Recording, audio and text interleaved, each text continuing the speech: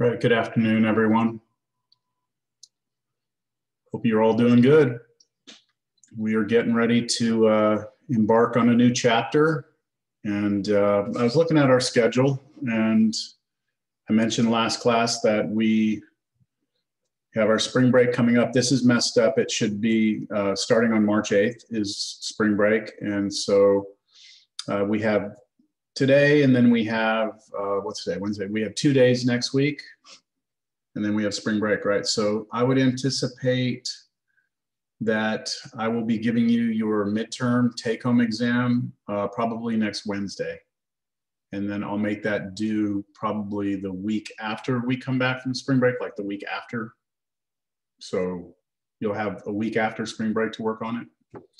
So what would that be? That would be, hold on, March. Wait, what day are we on? So that would be, it'd probably be due like on the 22nd, I'm thinking.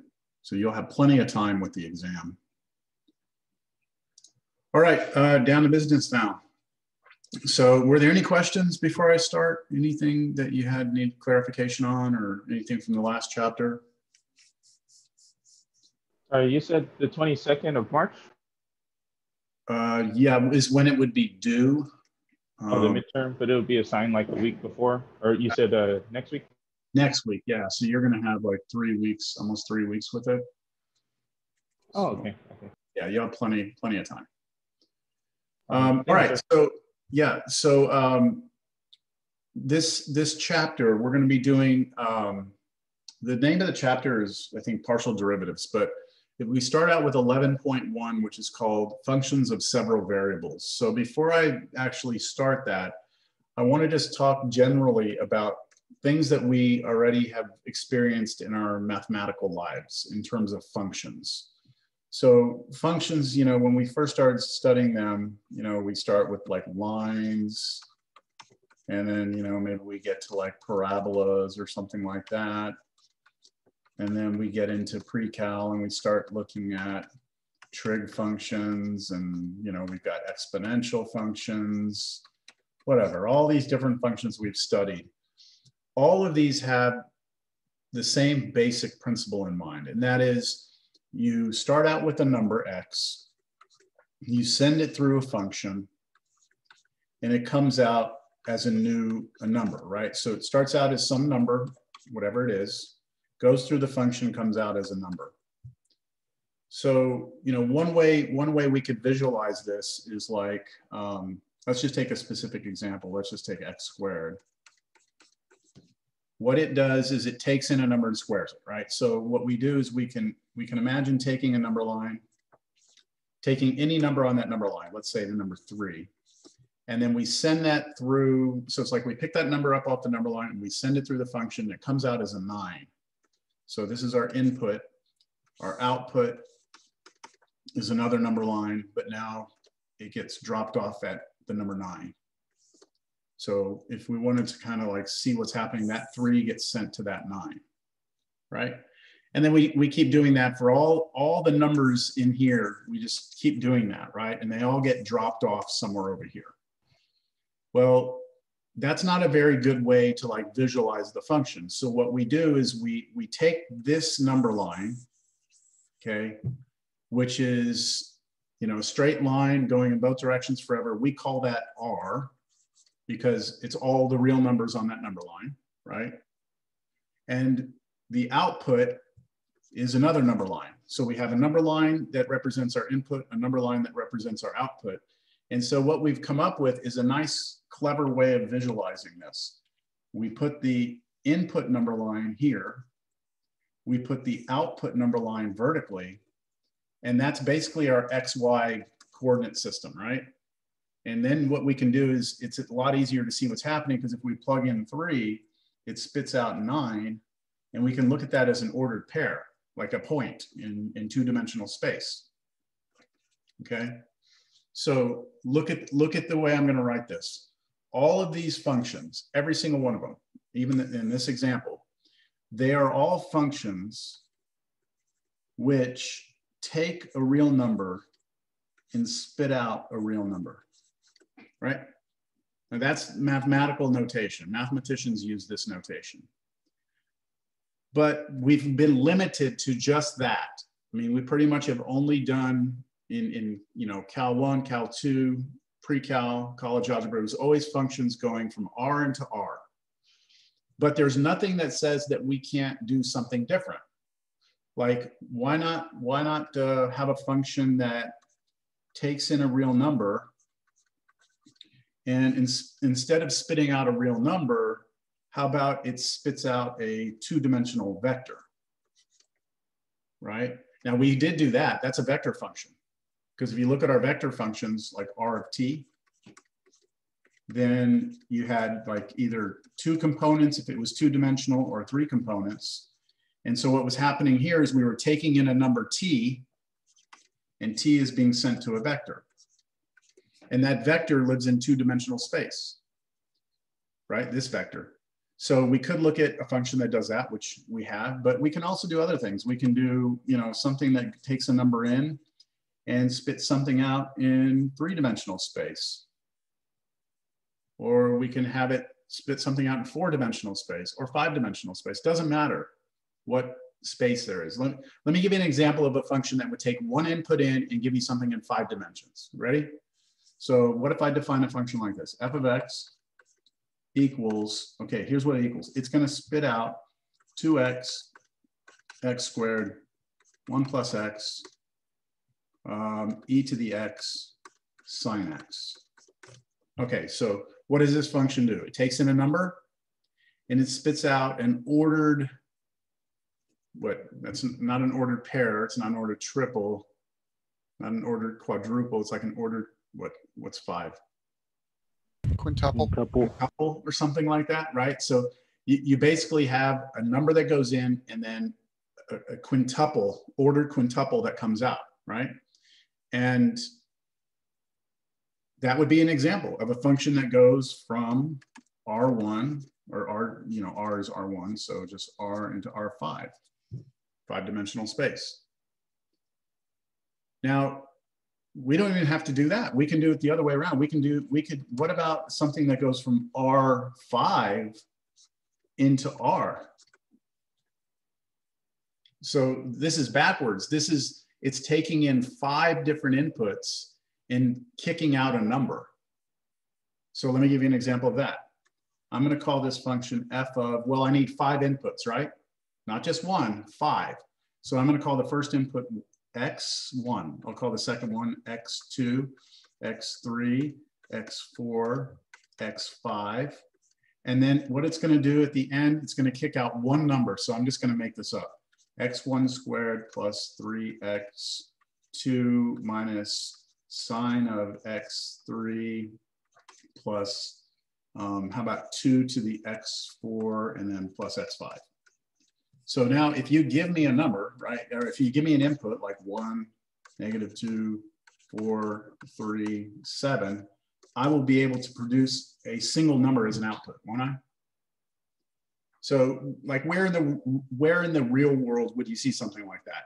Think about weather forecasting, right? Something like they're trying to predict the chance of rain, right? So they have a formula, some function, and they take in barometric pressure, they take in relative humidity, they take in, all these different variables, right? Those are all your inputs.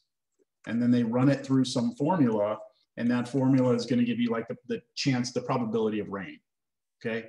So what I'm trying to get you to see is that we no longer want to limit ourselves to functions that just take numbers to numbers. We want to be able to expand it out to now where you can take a number in and get an ordered triple out, or maybe you take an ordered triple in, you get a number out. And there's also nothing stopping you from doing something like this. How about a function that goes from R3 into R2? So you take 3 numbers in and you spit 2 numbers out. Simple example of that. Let me see, I'm going to take 3 numbers in. So I'm going to call it x, y, z instead of x1, x2, x3. So I take 3 numbers in, x, y, and z, and my output needs to be 2-dimensional. So here, let's say that the first answer is x, how about x times y times z? And the second part is x plus y plus z. All right, so now you give me 3 inputs and I'll give you an ordered pair as an output. Okay? So what chapter 11 is about functions of several variables. And so what we're referring to here is a function where you have several variables going in, and then you have some output. And then the question becomes, what does the calculus look like when you're dealing with functions like this? So how does calculus play into it? Can you still talk about instantaneous rates of change, just like we did with the derivative in Cal 1, right? Can you talk about areas under curves or something similar to? Is there an analogy to it when we start talking about things like this? All right, is that clear? Does that make sense kind of where we're going with this a little bit? Yeah. Now there is one thing I will add on this before we move on, is this is where things can start to get really difficult, because when you look at this right here, our traditional function, when we go to graph it, our graph looks like this, right? And that's 2-dimensional. So I'm going to put R2 here. So in order to visualize a function that takes a number and spits out a number, I need 2 dimensions to visualize that graph, right? If I have a function that goes from, like this one, from 1 dimension into 3 dimensions, if I ever wanted to visualize that, how many dimensions would I need to visualize it? What do you think? 4. You need 4. You need 1 dimension. So you need like a line that would represent your input, right? Okay, but see, here's the problem. Now I need 3 dimensions, 3 number lines somehow placed in here so I can visualize each of the output pieces. And so I need 4-dimensional space to visualize it, which means we aren't visualizing it, okay? Because you can't visualize 4-dimensional space. I mean, you can, but it's tricky. But as soon as you get to like something like this, it's over, okay? Because now you need 6 dimensions. You need 1 for the input and 5 for the output. So you're not visualizing this function. And so as we start to progress into functions of several variables, in this class, we're going to limit ourselves to stuff that stays in 3-dimensional space and 4-dimensional space. We will not go past that. But mathematicians, like pure mathematicians, have to start dealing with things in higher dimensional space. And so because you don't have the visual part of it,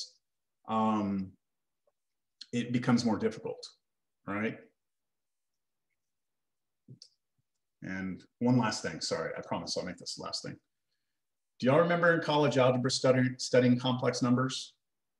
Do y'all remember studying numbers like 3 plus 4i? Yeah.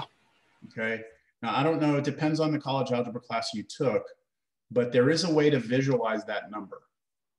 Like you can visualize that number. And what we do is we put it on a flat sheet of paper and we say, okay, the 3 is what we call the real part. And then the 4 right here, the 4i goes here. And then that right there, that dot represents that complex number. So I don't know how many of you saw this, but you can do this for a bunch of numbers, like negative 2i would just be go down 2, and it would be that dot. And then you can do this for all these numbers. And in fact, all the numbers that you already know, like 8, or no, let's not do 8. Let's go -1. -1 is a complex number. It's a real number, but it's also a complex number. So that's just right here on the number line right here. Okay, so you see these 3 points, they're all complex numbers. And complex numbers are complex. They're difficult because they lack one of the most basic properties that we take for granted with numbers, and that is we don't have order. Okay, there's no order when you talk about complex numbers. So if I give you, let's talk about real numbers. If I give you 2 numbers, let's say 4 and 8, then you can always say that one of them is bigger than the other or that they're the same, right? So give me any 2 real numbers, X and Y, and I'll always be able to put this symbol between them, either that one or this one. Well, let me do it this way. It's either that, or this. And that's actually, well, as long as X and Y are elements of the real number system, as long as you have two real numbers, then either X is less than Y, X is bigger than Y, or X is equal to Y. And that's called trichotomy. So in the real numbers, you have trichotomy. In the complex numbers, you don't have trichotomy because there's no way to order them to say that one is bigger than the other. Does that make sense? Like if I were to say, take this point here, and how about that point there? Which one of those is bigger? I mean, they're not the same, right? They're not the same, but how could you even talk about bigger? Now we do start doing things like we measure the distance from the point to the origin. We call that the norm of the number, the modulus of the number, but it still doesn't give us the trichotomy we have here. So already things start to fall apart when we start dealing with complex numbers. But the bigger issue with complex numbers, and this is the reason why in college algebra you don't study them that much, is because what if I wanted to define a function, and I'm going to use z instead of x, where the function is z squared, and this time z can actually be a complex number. So I can plug in any number I want here. I can plug in 4, I can plug in 3, I can plug in I can plug in 3 plus 4i, negative 2i. I can plug any number I want into this. Well, here's the problem. You're never going to be able to visualize it. Why? Think about the input. The input is what? Complex number, right? Which you need 2 dimensions to visualize. And the output is going to be a complex number, which you need 2 dimensions to visualize. And so what we have here, this function is a function that goes from R2, 2-dimensional space, into 2-dimensional space. And so you're never going to be able to look at a graph of a complex valued function and see see the picture of it. You're not going to be able to. And that's why mathematicians will study, there's a class that you take called complex variables. And you cannot take this class until you have finished the entire calculus sequence and until you finish linear algebra. And it's because you are now about to embark on a math where you can't see what you're working with anymore. And that's a much more difficult thing to do when you can't visualize things. And so you have to be at a much more mature level in terms of mathematical maturity to be able to handle the things that are happening there. Okay? All right, I think I've gone off enough on the tangent that I wanted to talk about there. Let's talk about this functions of several variables that we are interested in at this point in time. So we have already seen in this class that if we ever put together an equation, if we ever have an equation that has x, y, and z in it, that it creates a surface in 3-dimensional space. For example, x squared plus y squared plus z squared equals 1. That's a sphere. And do you remember us going over that section? I think it was 10.8, all the quadratic surfaces, paraboloids, ellipsoids, hyperboloid, all that, those weird shaped things, all those different things you had to complete the square and figure out what they look like. Okay, so we know that if we have an equation and it has 3 variables in it, that we're going to get a surface. Now, if it's possible for us to isolate one of the variables, and for now, let's just talk about the z. If we can get z by itself, so, take this equation, move things around, and get z by itself isolated, then what we can say is that z depends just on x and y, right? You give me x and y, and I will be able to produce the z. So z then becomes a function of the other 2 variables, x and y. And so this is the notation that we are going to be looking at. Now, we still have to follow the rule of functions, which means 1 input, 1 output, right? One thing goes in, one thing goes out. But the difference here is that the thing that's going in is not a single number, it's a single point or a single ordered pair. Okay, so we have an ordered pair going in, and then we have a number coming out. So this function goes from R2 into R. right? Two things in, one thing out. Can we visualize this? How many dimensions will we need? 3. We need 3, right? 2 for the input, 1 for the output. So we should be okay here, right? We should be able to visualize this. All right, so with this notation, it's important to see that the domain of the function, okay, the domain of the function are all the ordered pairs x and y, which can be plugged into the function. This means our domain is in R2 and the range is in R, all right? So I'm just basically saying input is in 2-dimensional space, output's in 1, so we'll need 3 dimensions to visualize it. Let's just get some of the mechanics out of the way first. Here's an example of a function of 2 variables. Okay, I just said a function of 2 variables, meaning I have a function that has 2 input variables. All right. So first part A, we want to know what is well, let me just grab this whole thing. We'll go do it over here. So this is just mechanics. That's all we're doing right now. Do we know how to handle or how to read, you know, these things and what to do with them? So for this one, f of 2, 1, all that means is that I'm going to replace all the x's in this function with 2 and all the y's with 1. That's it, right? All the x's become 2's and the y's become 1. So I'm going to just plug into here. I'm going to have square root of, let's see, 2 plus 1 over, x was 2, so 2 minus 3. And so we get, what is that, 4 on top, square root of 4 is 2 over -1, so we get -2. So if you take the input 2, 1, this function will spit out the number -2. Okay? Let's try f of 0, 0. I haven't called on y'all in a long time, so let's do that. How about Reagan? Is Reagan here? No Reagan. How about Alberto?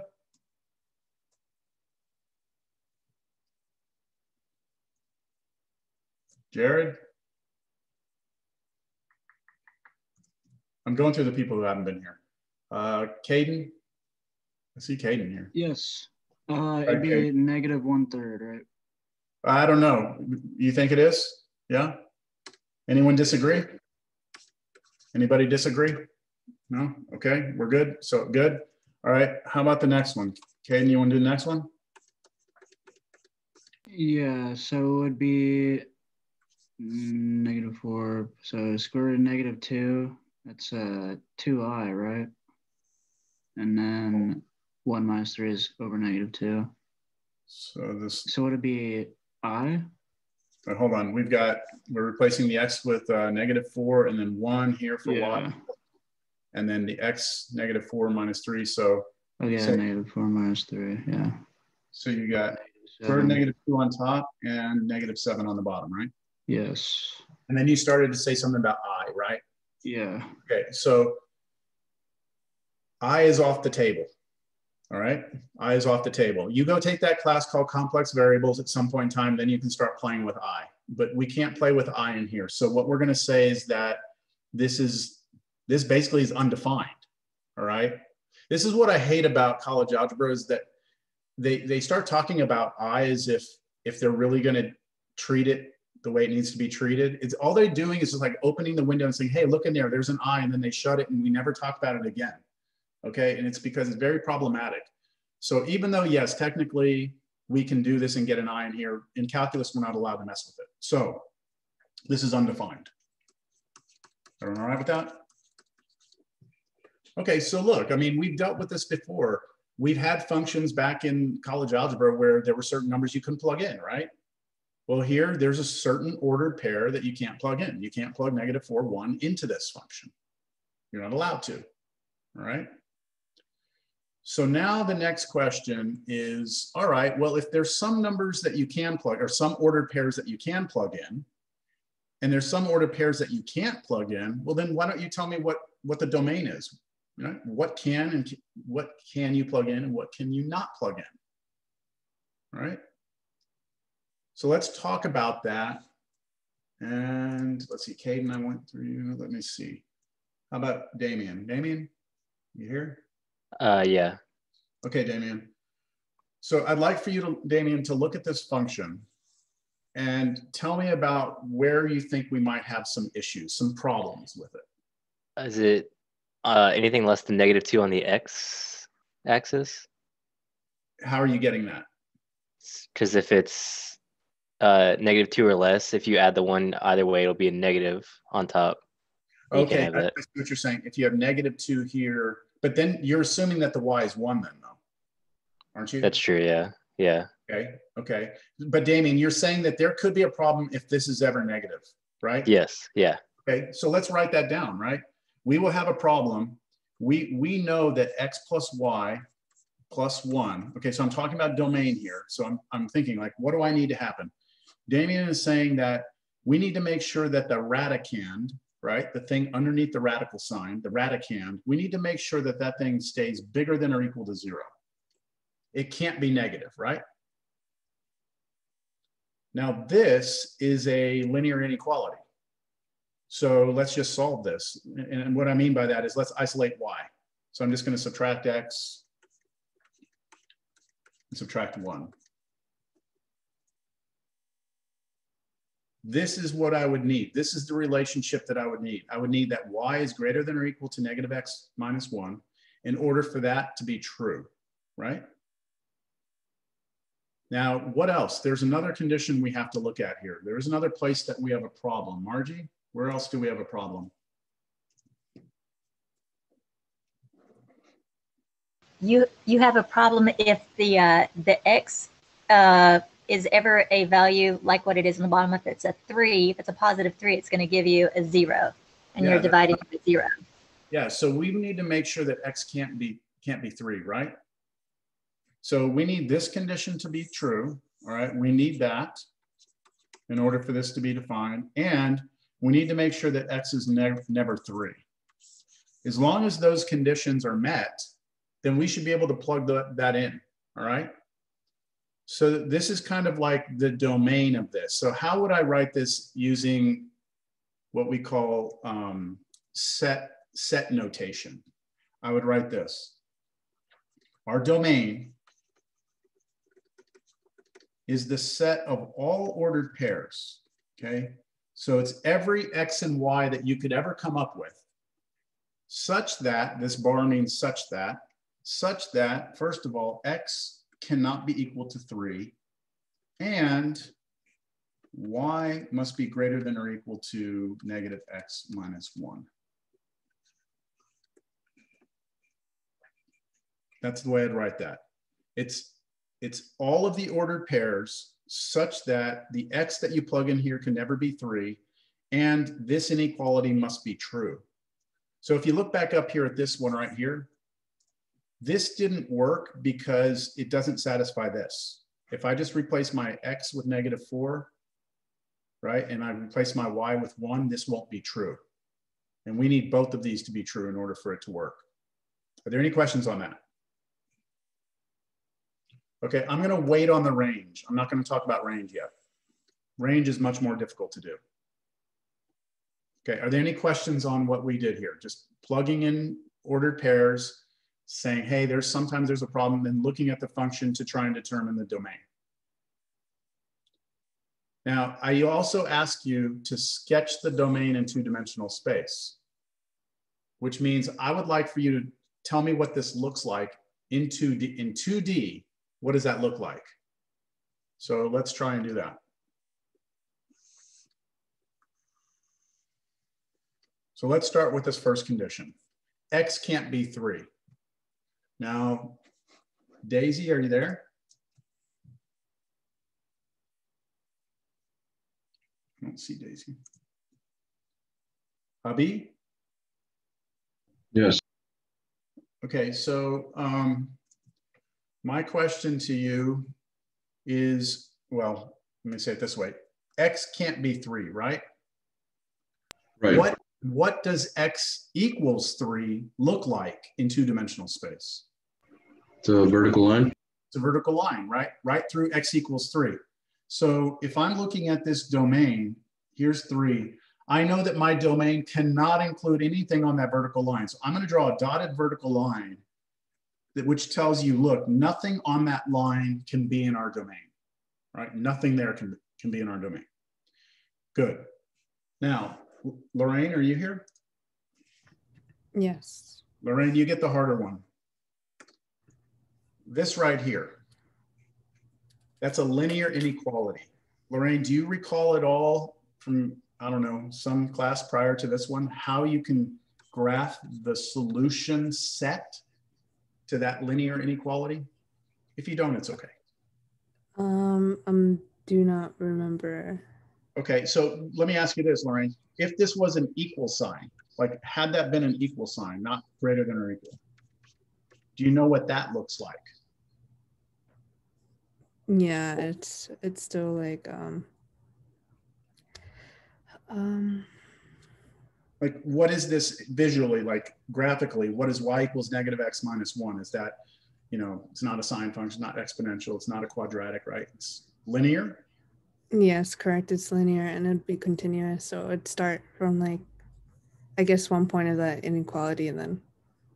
Okay, so if I asked you to graph this line, you could start by using the -1 as the y-intercept. So I'm trying to get everyone to see this is y equals mx plus b, right? That's what that is. So this number is our y-intercept, so I could go to -1. I could put that dot there, right? And then this number in front is our slope, so it goes down 1/1. Something like that. And then I would draw the line, wouldn't I?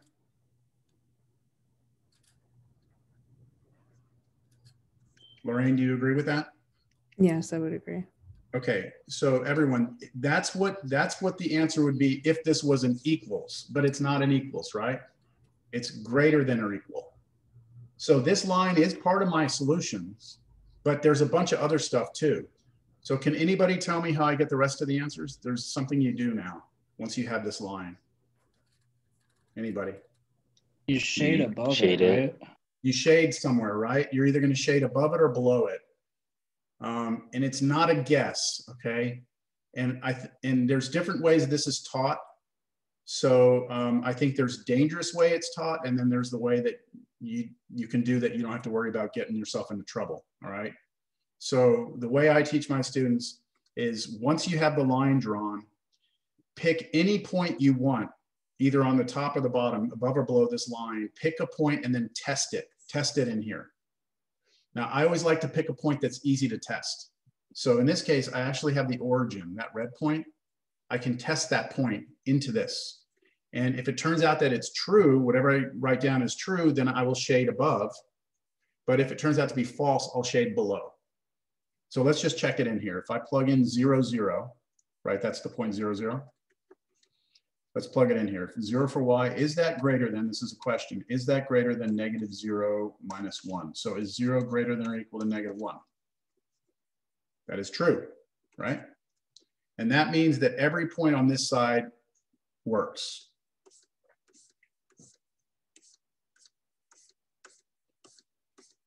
So our domain should be everything you see in red here, including this line, because the inequality had the equal underneath it. It should be everything on that line, everything in red, but you have to skip over this, right? You can't be on this dotted line. And also down here, that's a hole right there. You have a hole right here because that 3 comes through, right? So you don't actually have that piece. So it's a pretty complicated little region in two-dimensional space, right? But this is saying that as long as we pick a point that lives in here, right? As long as we pick an x and a y that lives in the red, then this function should be defined. If we try and pick something over here, it ain't gonna work. And that's where -4, 1 was, right? -4, 1. -4, 1 was over here and it was outside the domain. So this is a nice way to visualize domains, is by drawing them out. Questions? All right, so now let's just take a step back, forget that example we just did. So if we're taking points, if our input is coming from two-dimensional space, right? And we're taking all those points and we're plugging them into this function, it's spitting out a number, then if we look at this three-dimensionally, we start to see a picture of what it creates. So here's an example, or here's the illustration. So what I want you to kind of see here is that the ground here, this is like our X, Y plane sitting on the ground, okay? So the ground is now the X, Y plane. I'm picking points, I'm picking some points, some ordered pair on the ground. So I come over some X, I go up some Y, that has X and Y, and then I plug it into the function and it's gonna spit out a number, and whatever that number is, I'm gonna go up and draw a dot. So if it spits out 4, I'm gonna go up 4. If it spits out -2, I'm gonna go down 2, right? So whatever the function is, I start doing that for all the points in the domain. And as I do that, I start to get more and more points, right? For each of the points in the domain, I start to get all these points, they all have different heights. And if I start putting them all together, I'm slowing my computer down a little bit here. If I start to put them all together, I start to create the surface, right? You'll see that? So I'm creating this surface in three-dimensional space. I got to back this out so my computer doesn't freak out. And if you put them all together, where's my surface? Hey, there it is. Okay. If you were able to put them all together, then you get a nice smooth surface there. You see that? So it's like a blanket that's blowing in the wind and then just like freeze, and that's your surface, right? So that's what this is creating. These functions of two variables in, one number out, create surfaces, which is what we said it should, right? Because it was 3 variables in an equation, and all we did was moved and got the z by itself. So now we have this nice surface. What you're not going to ever see is like a sphere. You won't see a sphere because, well, why wouldn't you see a sphere? Why can't a sphere be a function? Why couldn't it be a function? I don't know what it's called, but I'd say it fails the 3-dimensional vertical line test. Exactly, exactly. It's almost like a vertical line test, but in 3-dimensional space. Because if you have a sphere in here, right, then your ground is the XY. If you take a point, it's going to spit out a point that's going to hit the sphere here, but then you have to have another point on the bottom where it hits the sphere. And so for one input, for that input, you have 2 outputs, one above and one below. And that's what makes it fail to be a function. You have 1 input, 2 outputs. And so, yeah, the way Daniel said that, I think that's pretty good. It's like it fails a 3-dimensional vertical line test. So we won't see things like that, but we will see things that look like sheets flowing in the wind. All right, I'm gonna move on. This next picture is just to kind of, again, illustrate that the ground is actually our domain, right? The ground is our domain. And so as we take points in our domain, where is it? Oh, I need to show the point. There we go. So as we pick different points in our domain, okay, depends on what, I guess, quadrant. See, I'm in the 4th quadrant. I pick some point. This is our domain. It's in 2-dimensional space. It spits out a number, and then that number lands somewhere up on our surface. Okay. And the point that comes out, right?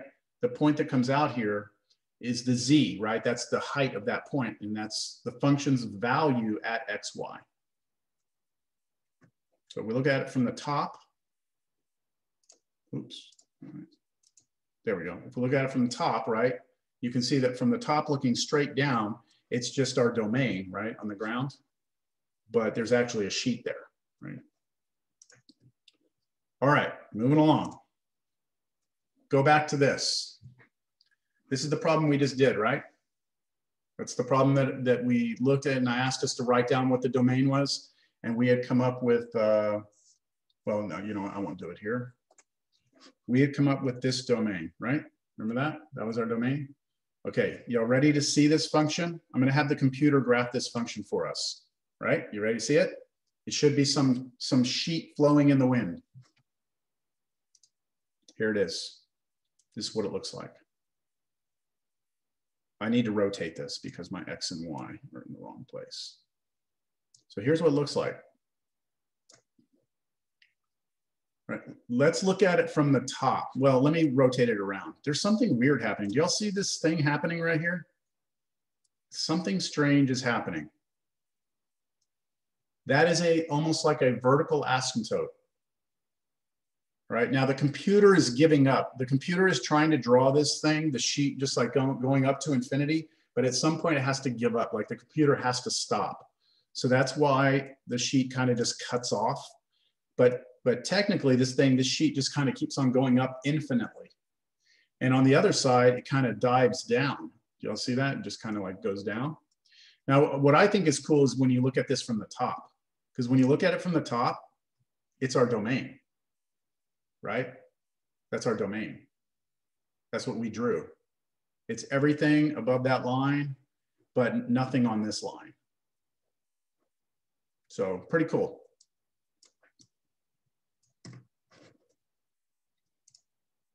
All right, so here's another one.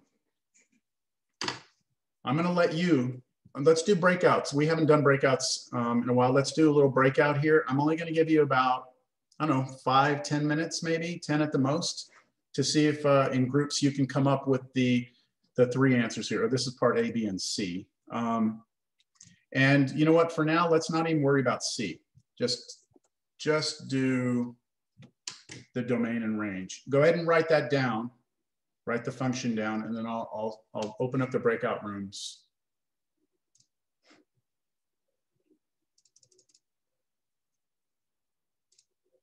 There's going to be 3 to 4 of you in each room. So go ahead and join whenever you have that written down.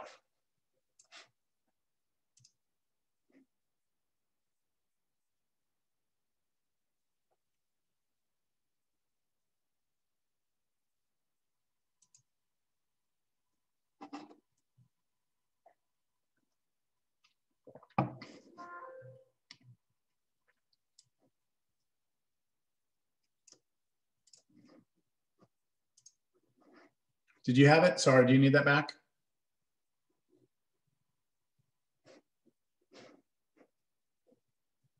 Terrence, by the way, oh, Maribel, you there? No.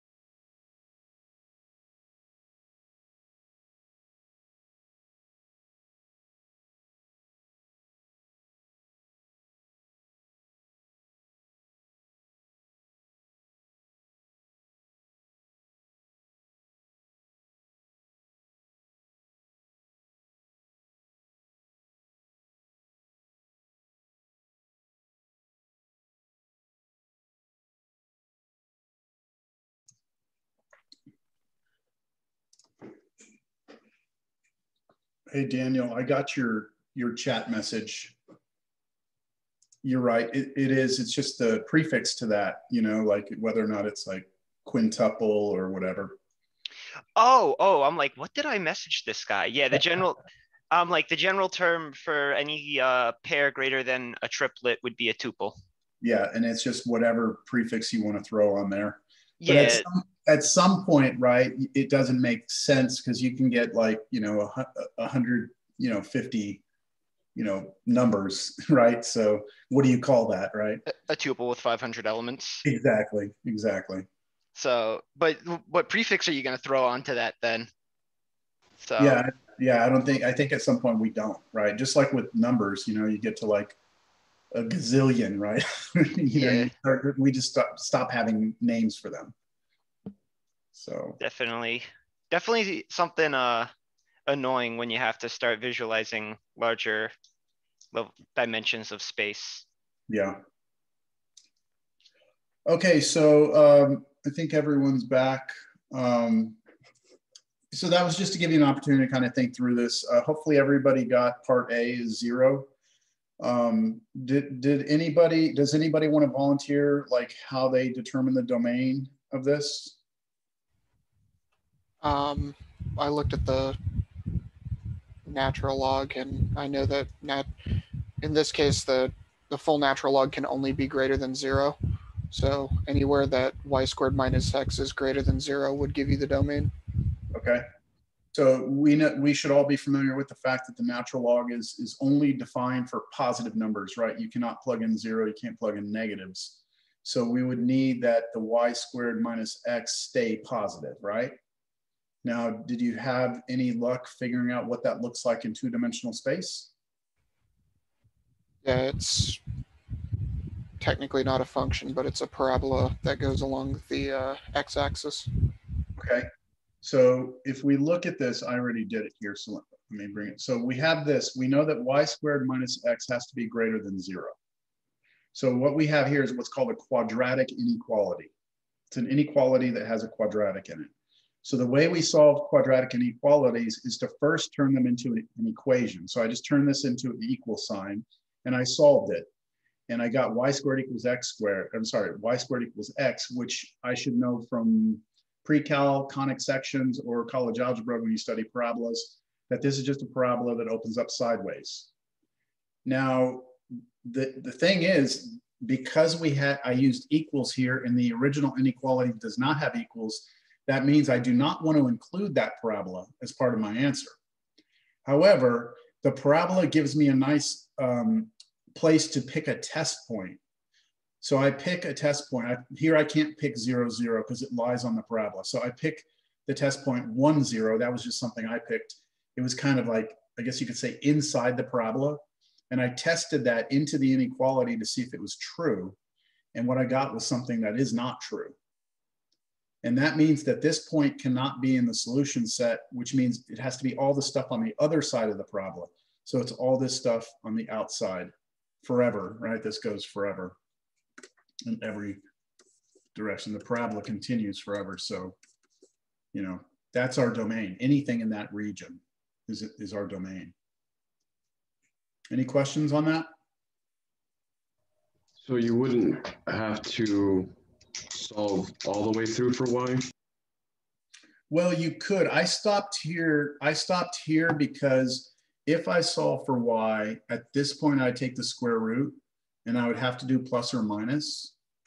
And yes, you could use that, but now you have two graphs. You have square root of x, which is that.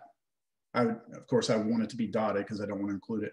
And then negative square root of x, which would be that purple one. So you get the same picture. I stopped here because I stopped at a place where I said, okay, I know what that looks like. Okay, I think I just misunderstood because the way I did it was I had that y squared, y has to be greater than the square root of x, and then I limited x to be greater than 0. So I thought those were two restrictions I needed to put on x and y for the domain. Okay, so you're saying you took this and you just said y squared is greater than x, like that? Yeah, and then I solved, so then it was y is greater than the square root of x. And since X can't be imaginary, or I had to limit what X was, so I created another, like, I guess, limit on the X value. Okay, so there's a couple of things there. First of all, it's very dangerous to work with an inequality the way that you work with an equation. And that's because the way that things work when we have sign numbers. Let me try and give you an explanation. What if I tell you that x squared is greater than 4? Okay. What if I tell you x squared is greater than 4? Then if you take the square root on both sides, then you're going to say x is greater than or equal to, or sorry, greater than plus or minus 2. Do you agree that you would have to do plus or minus because you do square root? So this is saying two things. It's saying x is greater than 2 and x is greater than -2. That's what that would be saying, right? Okay, but that's not going to work. Watch. Let's just draw this on a number line. Here's 0. Let's look at this first one. X is greater than 2, which means it could be anything over here, right? Okay, let's just check over here. If you plug a number bigger than 2, like let's say 3 or something, then yeah, 3 squared is bigger than 4. I agree. But the problem is this one right here. X being greater than -2, well, here's -2. Greater means anything to the right. And that means I can plug any number in here and it should work, but 0 doesn't work, right? So the correct way to solve quadratic inequalities is to take this and turn it into an equation first. Then you solve. Then you draw a number line. And then you pick test points. And you test and you see which of these regions work. So if you pick like 3, 3 would work. So you'd say anything over here. If you plug 0 in, 0 won't work. So nothing works here. And then you plug in something like -3, and -3 squared is bigger than 4, so that would work. So your domain here, or yeah, the solution set to this quadratic inequality would be everything to the left of -2 unioned with everything from 2 on to infinity. I hope that makes sense. Yeah, I got it. Yeah, just be real careful when you're working with quadratic inequalities. There's a procedure, there's a process to solve them. And as soon as you try and start to do like algebra like this, you get yourself in trouble because a negative times a negative is positive. And that's something that the inequality doesn't account for. Okay, let's take a look at this function. Y'all ready to see what this one looks like? This is a sheet in the wind. Here it is. There's what it looks like. Now, please understand that these edges continue, right? There has to be a limit on how far I want to graph this on the computer, but these edges continue. And then do you see we have this diving down again, this weird kind of like it's dropping off, right? It's like almost like a black hole. Everything that gets close to that edge is just going to fall off into this abyss. And I think what's really cool again is if we go and we look at this surface and we look at it from the top, we're going to see our domain, right? We see our domain. I don't know. I've always thought that's cool. All right. So how about this one? We'll go through this one a little bit quicker. For this one, determine the domain and sketch it in R2. So I'm going to take a look at the radicand.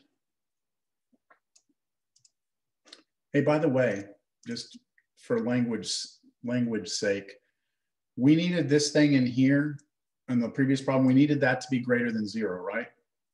The thing that's sitting inside of a function like this, the thing that's sitting inside of the natural log, or if that was like sine or something like that, that is called the argument of the function. So here we needed the argument of the function to be greater than 0. Here, the thing underneath the root is called the radicand. So here we need the radicand to be what? For this to work, we would need that radicand to be positive, right? Or could it be 0? Yes. It could be 0, right? So we need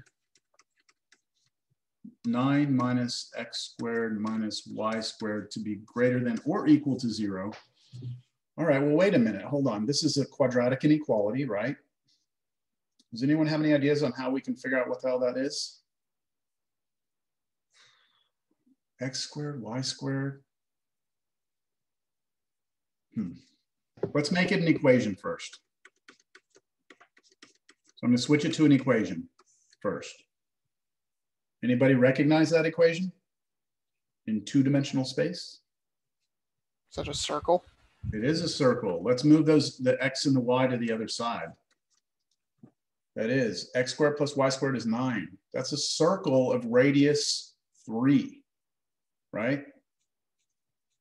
Now, do we include the circle itself in our answer?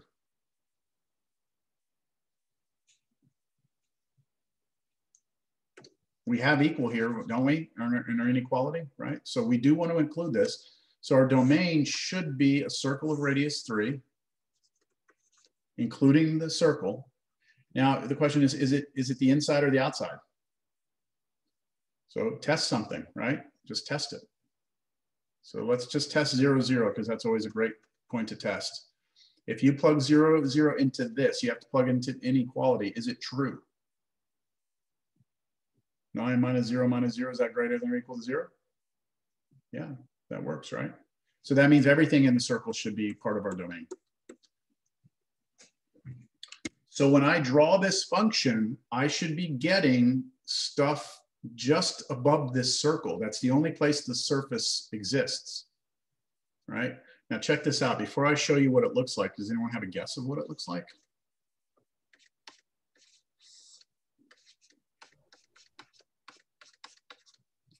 Remember, this output here is the Z, right? That's our Z value, our up and down. So if I replace this with Z and I give you this equation, square both sides. What would you get if you square both sides?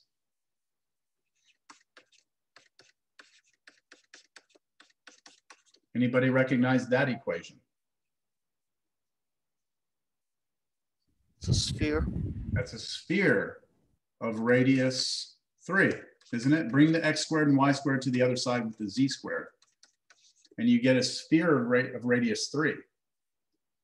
So that means when I draw this, it's not going to be the whole sphere, it's just going to be which part of it? Top part? Top half, right? Top half. Because think about it this way. If I started with this, that's the whole sphere, isn't it? That's the whole thing. If I go and I solve for z squared, I move the x squared and y squared to the other side, I get to here. And then from this step to this step, I'm supposed to do plus or minus, aren't I? And we are only looking at the positive one here. The positive part draws the top part of the sphere, and the negative part draws the bottom part. Now we lost that. We lost that because when we did this direction and we squared it, we squared both sides. Remember this about algebra. You're always allowed to square both sides of an equation, but anytime you do it, you introduce the possibility of extraneous solutions. So that's what we did. By squaring both sides here, we introduced the other half of the sphere, but it helped us see what it's going to look like, I guess. So it was kind of worth it. So here it is. Boom, there. That's it. Okay. All right. Now, there's nothing that says that we have to stop at a function of 2 variables. Nothing that says that we have to, take ordered pairs and spit out a number. We could take an ordered triple and spit out a number, right? Take in X, Y, and Z and then spit out some value. But the problem with this is that if we're doing a function like this, we're going to be going with 3 inputs into 1 input or 1 output, and that's going to require 4-dimensional space, and that's not happening, right? That's not happening. But we can still talk about the domain. We can still discuss what the domain looks like, right? So like in the previous problems, we had functions that when you visualize them, they're in 3-dimensional space. The domain was the ground, which was 2-dimensional, and we could visualize that. Here we have a function that goes from 3-dimensional space into 1. We can't visualize the function, but we can still look at the domain. Now let's do one. So here we go.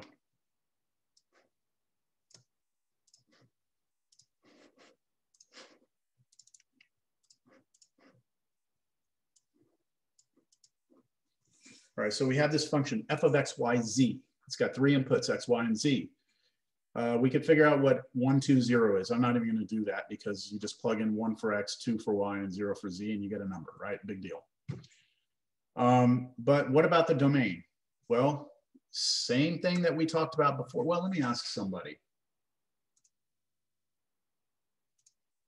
Is Fabiola here? Yes, I'm here. How's it going? It's going good. How are you? I'm doing all right. Okay, so in terms of this problem, Fabiola, in domain, what is it that has to happen in order for this function to be defined? It must be greater than 0. Okay. The argument. Okay, so we'll do, you mean all of this, right? Yes. Has to be greater than or equal. You said equal, right? Oh, no, I didn't, but I did mean equal to Okay. 0 as well. Okay, so good, we have that. Now, when you look at that, Fabiola, do you recognize that at all from things we've done? Turn it into an equation.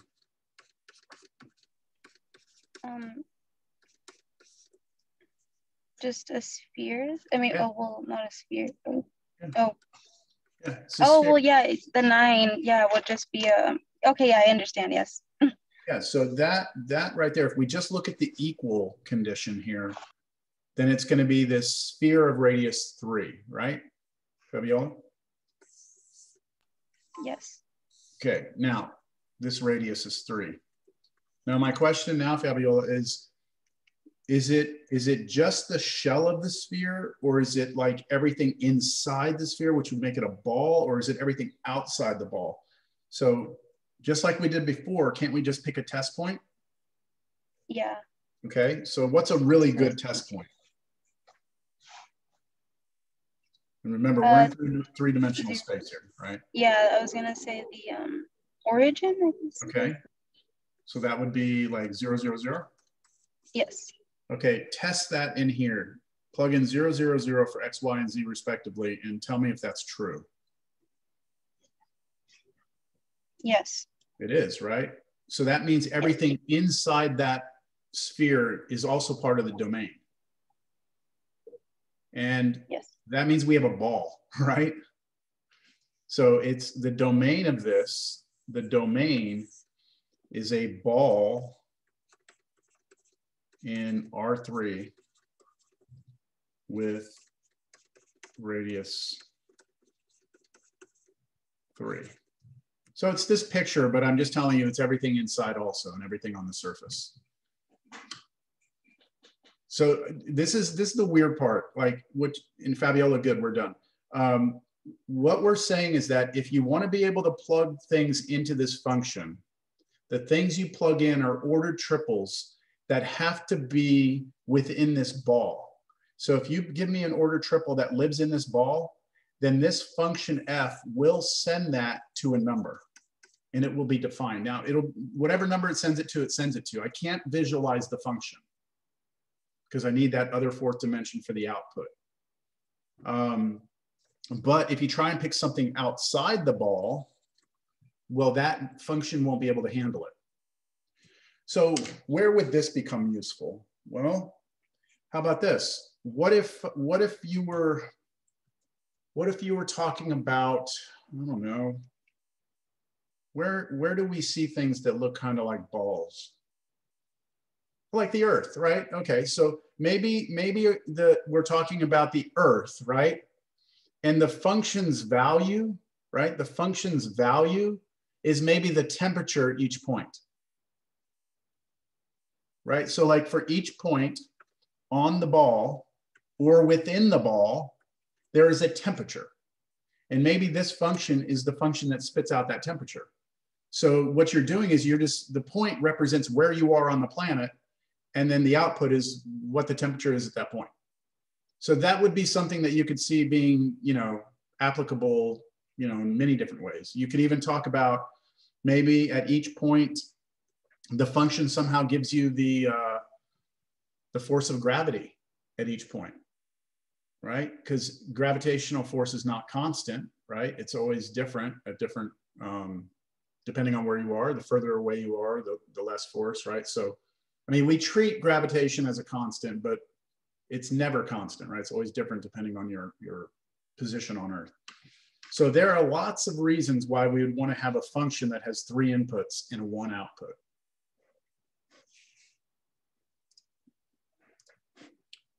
All right, that brings us to the end of this section. This is just an introduction to functions of several variables.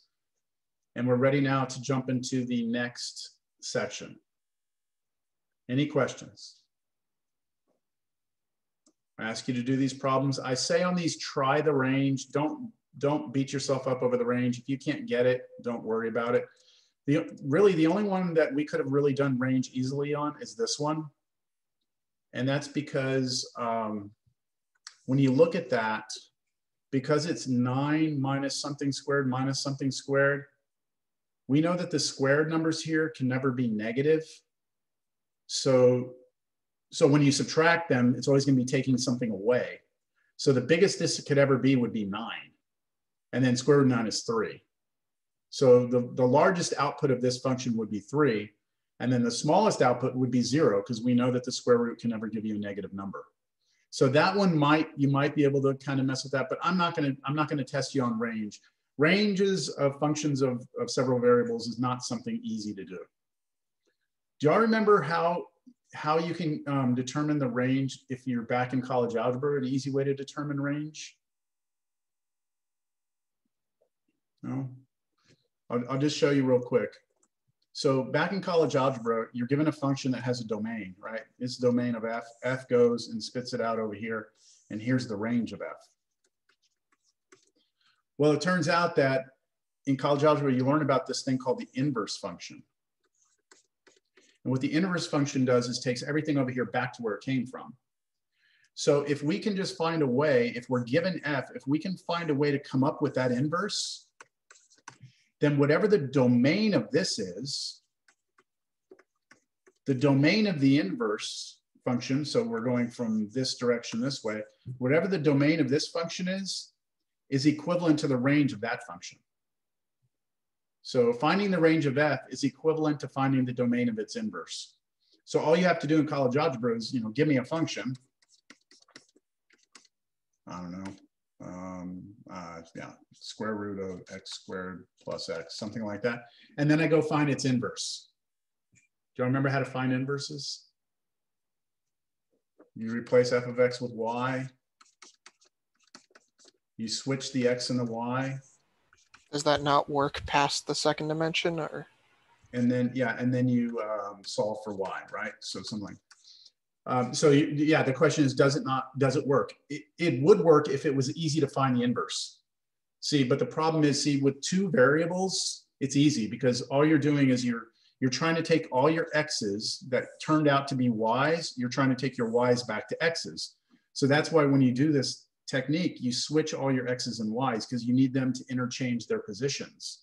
But when you have more than 2 variables in there, what are you switching? Does that make sense? Like if z equals, let's say, x squared plus y squared here like that, then am I making this x and that z, or am I making this y and that z? Does that make sense? It's not a simple process to get an inverse when you're looking at a function of several variables.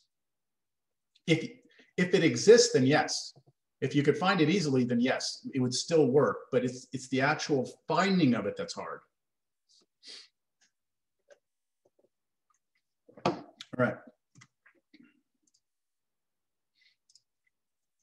All right, so now, college algebra, pre-cal, you learn about all these functions, right? And then you go to calculus 1, and you're like, hey, remember all those functions?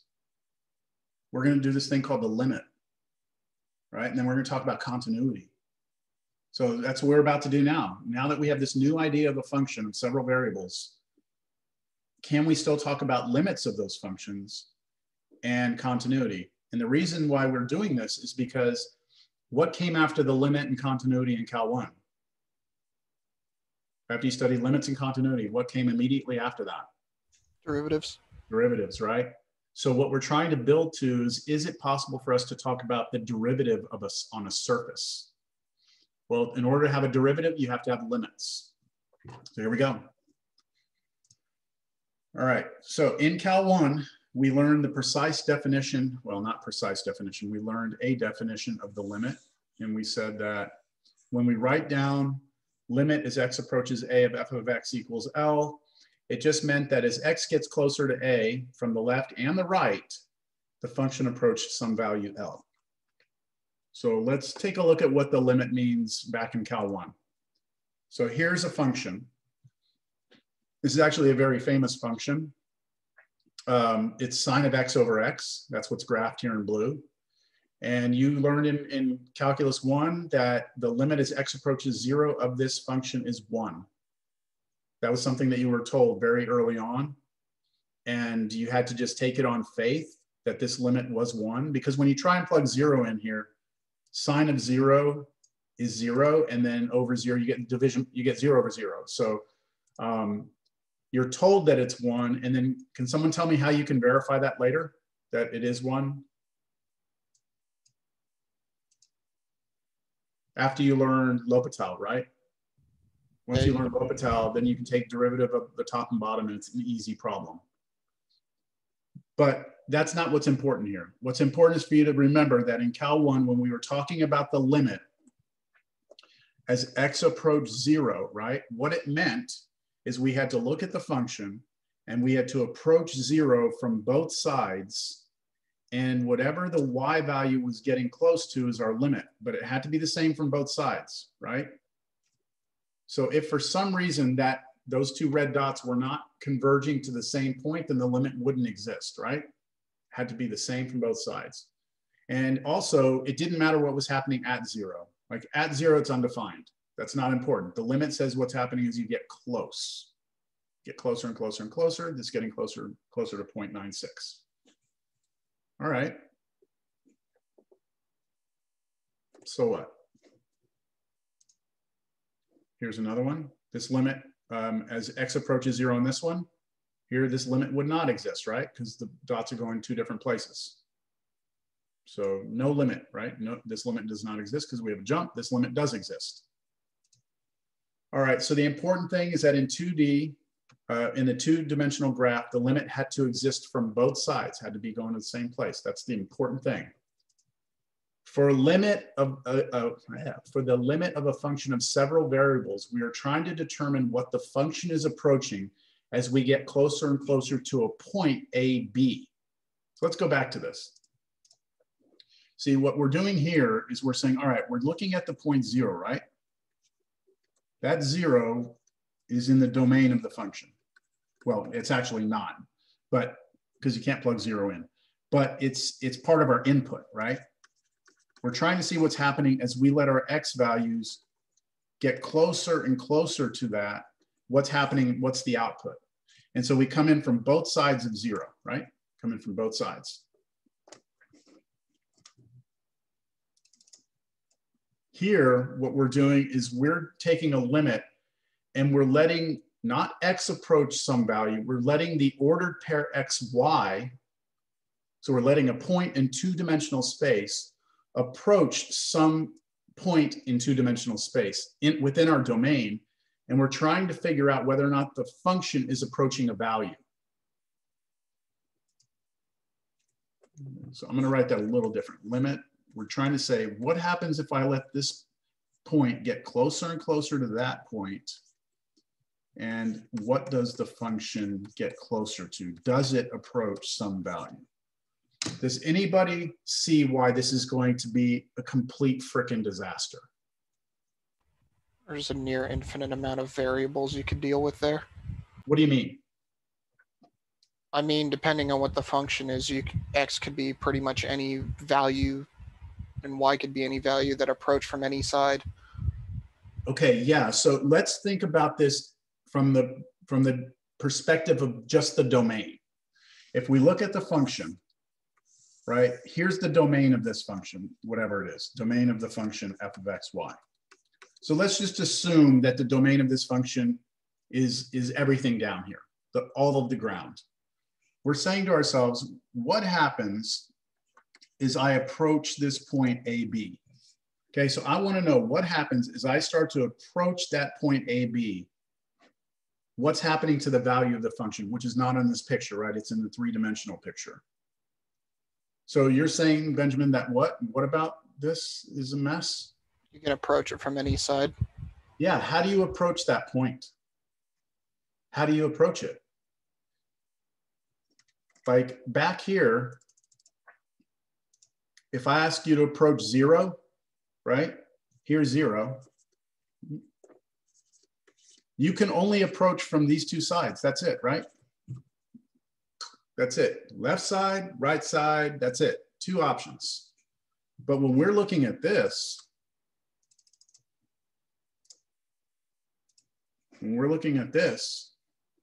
right, over here, how do we approach AB? So yeah, you could approach it like this.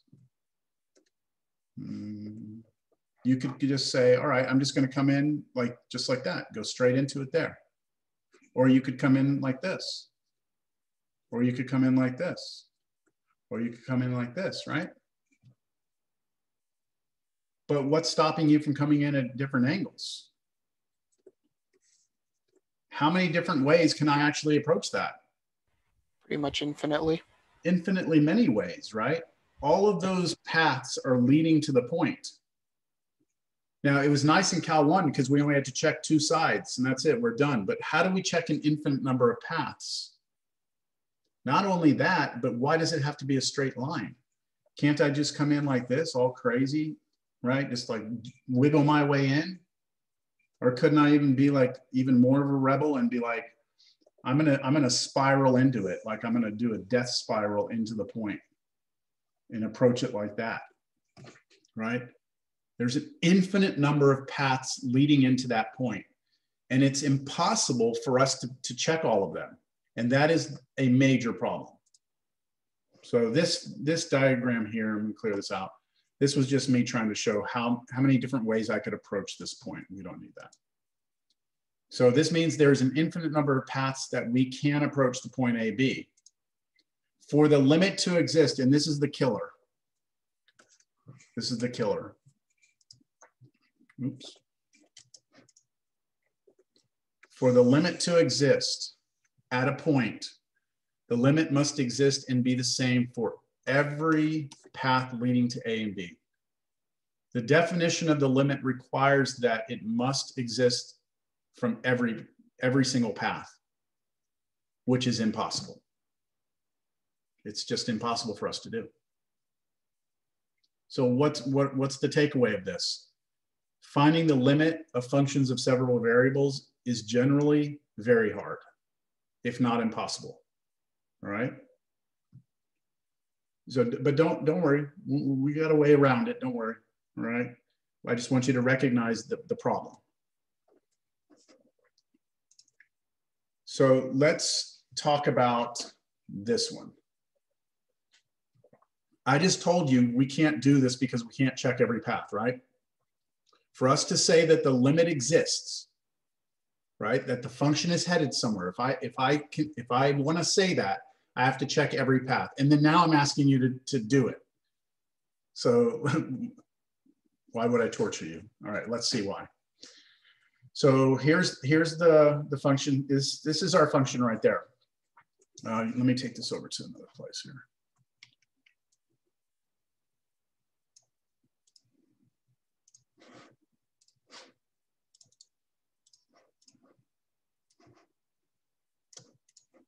All right, so evaluate this limit. So the function we're looking at here is the function of 2 variables.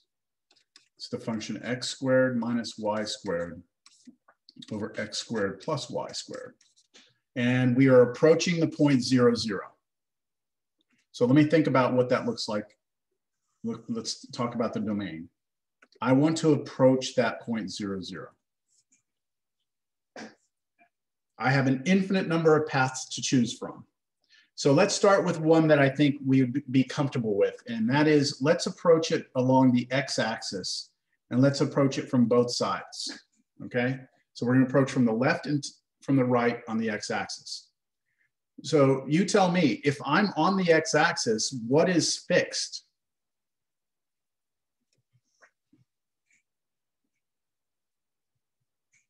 If you're on the x-axis, it's the path that's fixed?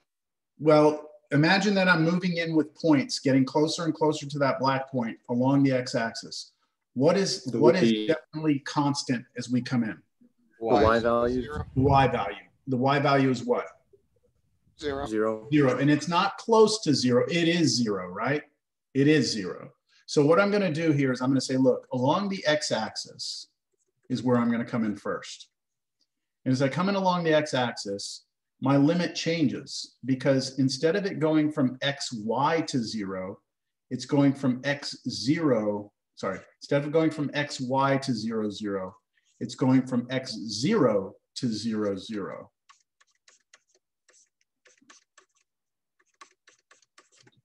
Okay, so the big key here is that I've changed that y there. I've changed it to 0 because I'm on the x-axis. So it's not close, it is 0. Now what's nice about that is that now I can go into this limit and I can replace all my y's with 0 because they are identically 0. And when I do that, what happens? If I replace the y's here with zeros, I just get what? You get 1.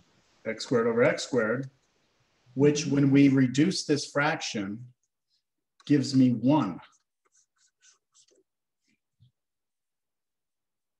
So what that's saying is that as I start to approach the point 0, 0, right, in 3-dimensional space, if this is my x-axis, this is my y, and here's my z, here's what I can tell you, is that when I approach this black point here on the x-axis, what I can tell you is that the y value of the function, the output of the function, is getting closer and closer to 1. This is 1 unit high. Okay, it's approaching 1. Now, I'm not telling you it is 1, okay? It's not 1 because you actually can't plug 0, 0 into this. It's undefined. But that's okay. It's just like that sine x over x. We're coming in and we're approaching 1, and so we're good. But I've got to check every path. I've just checked it for one path.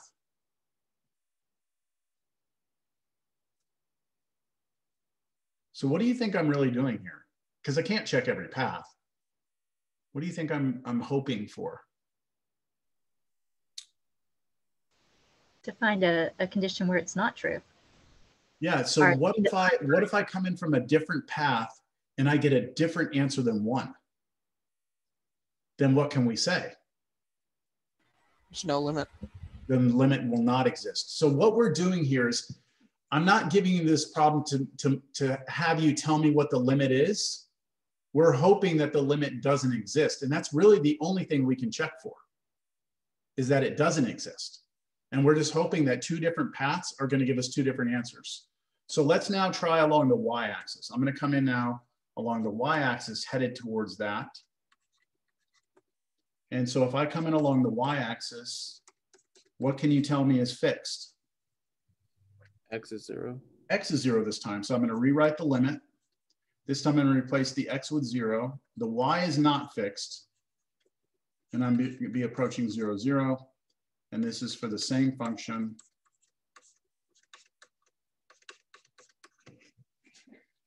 And now I go in and I replace all my x's with zeros.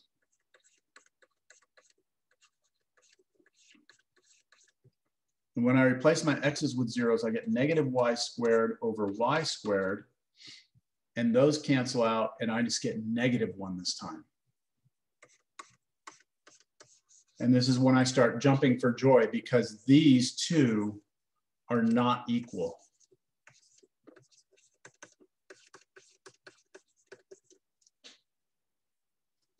Right? They're not equal, which means this limit does not exist. Because for it to exist, coming into 0 from every path must lead to the same value. And I just showed that from 2 different paths, I have two different values. Now this is hard to see, but when we were doing this along the x-axis, our function was approaching 1, but if we come in along the y-axis, it's approaching -1, which is down here. Boy, it's really hard. Let's take a look at the function. I'd like for us to see the surface, because this is weird. This is kind of a weird idea, what's happening here. Would y'all like to see it? Here it is. This is the surface. Looks almost like this weird, you know what it looks like to me? Do you ever play that little thing in grade school where you folded up the paper and you do that little thing like? Yeah. Yeah, like, okay. That's kind of what it looks like to me. I don't know, maybe not. Okay, so let me try and orient this properly so you can see what's happening here. So we've got this weird surface. Here's the x-axis, y-axis, z-axis is coming up. What I'm gonna do is I'm gonna pull the surface out a little bit so it's not in our way. And when we were coming in along the x-axis, do you see that green dot? The green dot is moving along the x-axis. The black dot is the output of the function. So can you see that the black dot is up at 1 the whole time as I move along the x-axis? It's up at 1. All along the x-axis up at 1. Now, if I change this now and I come in and I do the y-axis instead,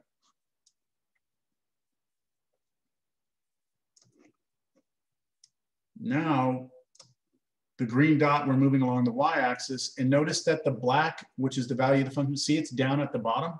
It's at -1. And so, oh, I'm undefined at 0. Yeah, right there at 0, it's undefined, but if I go past it, it's -1. So along one ridge, you're up at 1, but you come in the other way, you're down at -1, therefore the limit doesn't exist. All right, what do y'all think? So limit doesn't exist. We got different results along different paths. Okay, what about this one?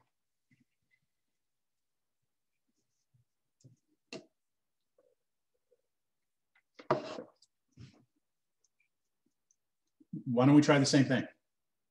Right? I mean, that kind of worked last time. So maybe the same thing will work this time. I already kind of see that it won't.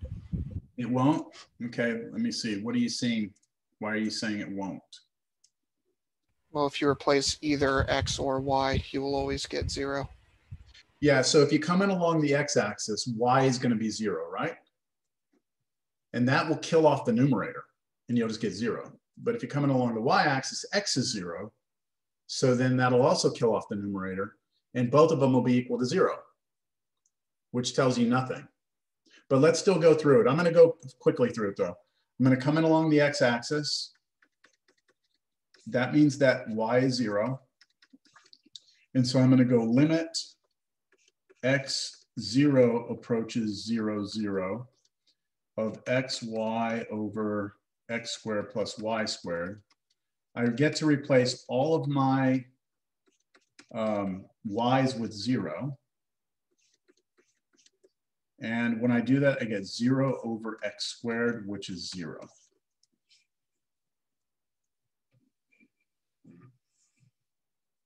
If I do the y-axis, that means x is 0. And I'm going to do this one a little faster. That means limit 0, the x gets replaced with 0, 0y approaches 0, 0.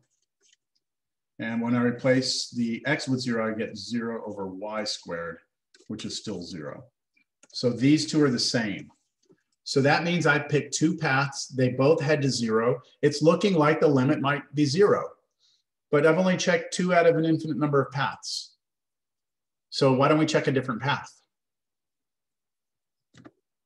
Well, we've already done the x-axis. We've already done the y-axis. What else could we do? You only have an infinite number to choose from. So it's kind of up to you. We've done this. And we've done this. Anyone have a different path? Y equals x. Y equals x. Okay, how about the diagonal line? That's y equals x. Right? So y equals x would bring us in like this. So what that means is I'm going to come in along, y equals x. Okay, that's a line, right? I'm going to come in along this line. So that means I'm going to rewrite the limit. And everywhere I see a y, I'm going to replace it with x. I could also have replaced the x with y, but I'm going to replace the y with x. And so that becomes x times x over x squared plus x squared. Y'all see what I've done? I took this, I replaced this y with x, I replaced that y with x and that y with x. And when I do that, let's see what that is algebraically. Limit x approaches 0, 0. I get x squared over 2x squared. And hey, check that out, algebra, right? Gone, gone. My answer is 1/2. And that is not the same as 0. It's different, right? So because it's different, the limit doesn't exist. Any questions? Yeah. So if all we do is just repeat the process, what happens if there is a limit that does exist? Well, you'd never be able to show me this way. Right? Now, there will be a way. I'm not going to have time today to cover it, but we will use the squeeze theorem to be able to do it. But it only works for certain ones. I wanted you to see this function, all right? I wanted you to see the surface. Here's the surface right here. This is it. So as you come in along the x-axis, the y value is 0. The z value is 0. The output is 0. If you come in along the y-axis, the z value is still staying at 0. It isn't until you come in along y equals x. This is y equals x. So hopefully you can see it from the top. See, I'm coming in. Here's x. Here's y. I'm coming in along the top. And you can see that when we do that along the top, our y value is up here at 1/2. So it's different. So the limit doesn't exist. So in general, it's very difficult to show the limit exists because we can't check every path. So we are only going to focus on trying to show that limits don't exist. That'll be our main emphasis here. All right, this one here. I only have 4 minutes. So let's just try and run through it quickly. If we come along the x-axis, y is 0, right? And that will give me 0 because I'd replace that with 0. If we come in along the y-axis, x is 0, and that will give me 0 here again. Now, what about if y is equal to x? Let's just go for that one right now. What if y is x? I'll replace all my y's with x. What would I get there? X cubed on top, and on the bottom, x squared plus x to the 4th.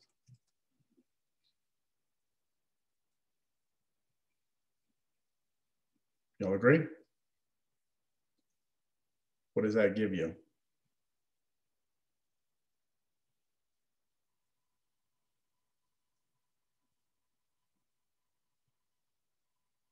Can you do any algebra here? You could factor out the bottom an x squared, right? And then cancel here, cancel here. You should just get x over 1 plus x squared. What happened? Yes or no? Yes? Okay, yeah, what happens if you let x go to 0 here? Goes to 0. It goes to 0. Which means that along the x-axis, y-axis, and y equals x, it all gave you 0. Which means that you still need to check another path. Any ideas on a path? I'd say y equals negative x, but that, because it's squared, would still just give you 0. Yeah, so I'm gonna have to end class. So I'm gonna just have to reveal to you the path that works here. And it's not gonna be something you would have thought of, I don't think, off the top of your head. The path we're gonna use, so this is me saying, hey, look, along the x-axis, we get 0. Along the y-axis, we get 0. Along, well, I didn't do mx, but along y equals x, we get 0. Oh, wait, hold on. What? I think that's a typo. Sorry, that was a typo on the last one. So look at, here's what will work. X equals y squared.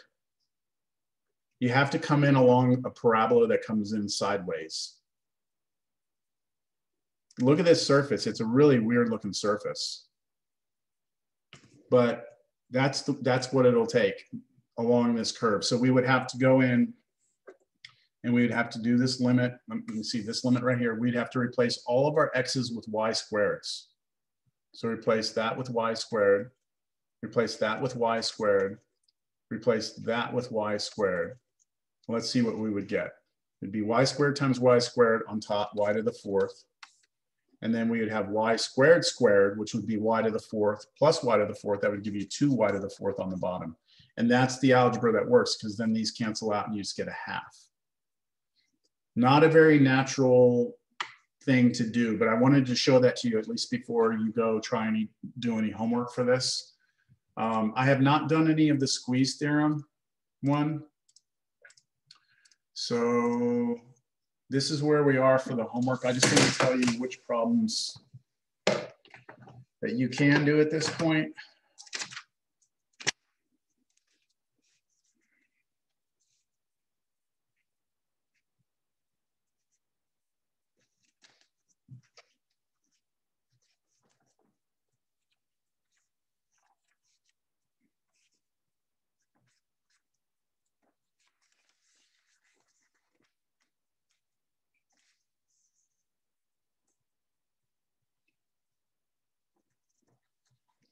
So on those problems, 5 through 13, odds, I will tell you that numbers 5, 7, and 11 are the ones that you can do. Sorry, 5, 7, 11, and 15. So 5. That'd be higher than 13. Oh, sorry, I thought it said 15 there. 5, 7, and 11. Okay, those you can do, which means that 9 and 13, let me just double check this. 9 and 13 are going to require the squeeze theorem, which we haven't talked about. So I would just skip 9 and 13 for now. All right, so you now have homework set for 2 sections, right? 11.1 and 11.2. We covered 2 topics today. Almost finished this one. We're not completely done. But that's a good thing, because we are, at least we can say we're up kind of through here. So made up a little bit of time today. All right, everyone. That's it for the week, right? Jeez. How are those mini exams going? You ready for another one? No. They're going. Okay.